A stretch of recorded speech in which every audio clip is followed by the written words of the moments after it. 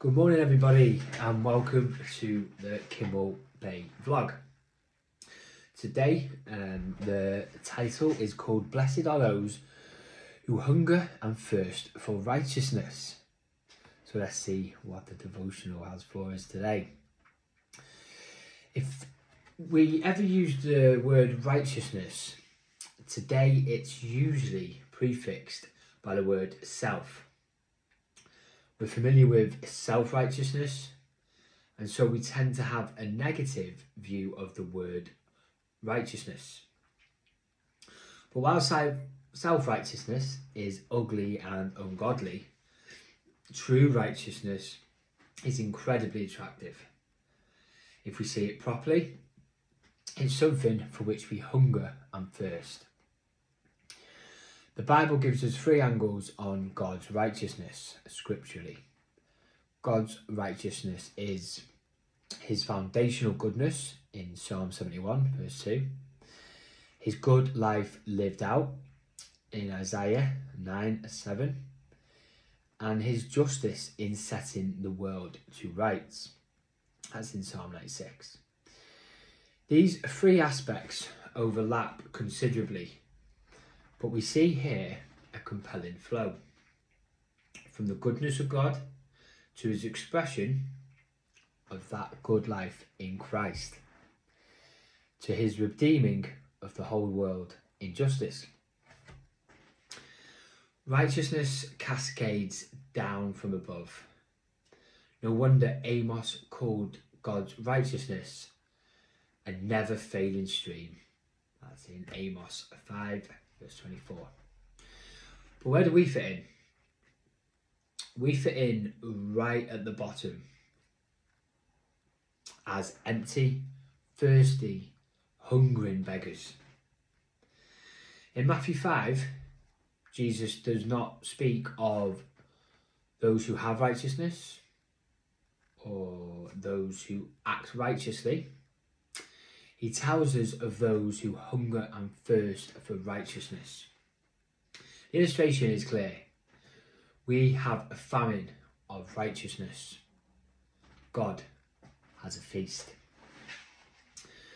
Righteousness relates to us the way bread relates to an empty stomach, or water relates to a burning thirst. Think of how the Beatitudes have been building in Matthew 5. We are poor in spirit in verse 3. We mourn over the losses and our sins in verse 4. We feel ourselves too meek, not strong in verse 5. Therefore, we feel our need for righteousness. And precisely because of our hunger and thirst, we are filled. This filling is not an earning, it's not a payment, and it's not a reward. The blessed person is needy through and through. This filling does not come because we have something to offer. It comes because we have nothing.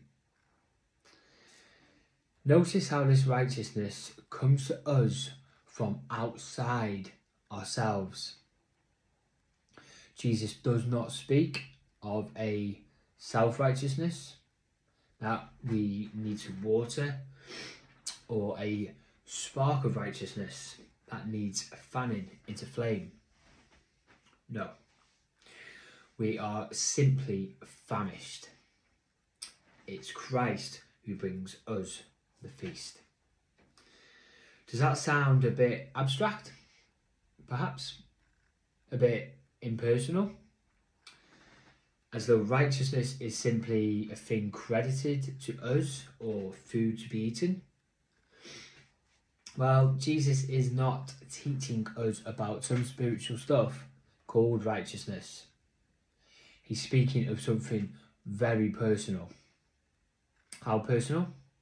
Let's just read on a few sentences.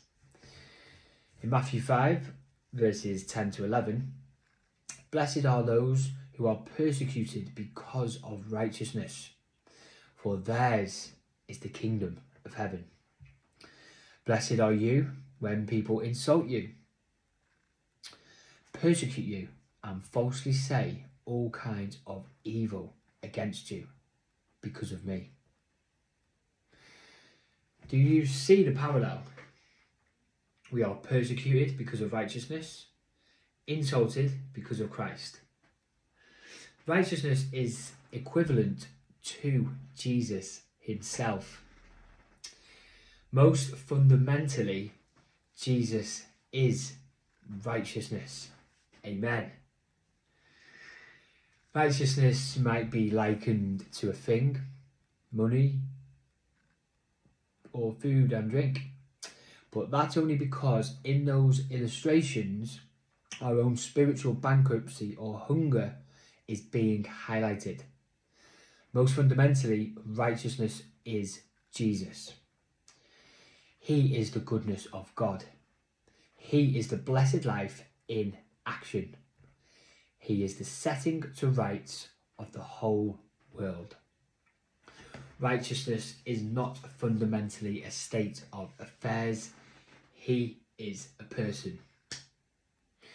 To enter into righteousness and for righteousness to enter into us is not about possessing a moral quality, but about possessing and being possessed by the Lord our righteousness.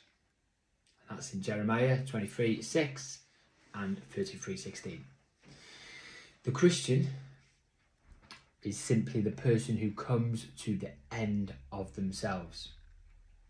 They say, "Is no goodness, blessedness, or justice in me."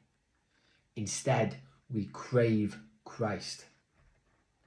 And here's the promise to be laid hold of by all hungerers and thirsters today. Do you hunger and thirst for true goodness, for the blessed life, for the world to be set to rights? Most fundamentally, do you want Jesus? Well then, famished one, be filled. And may you have a blessed day in Christ.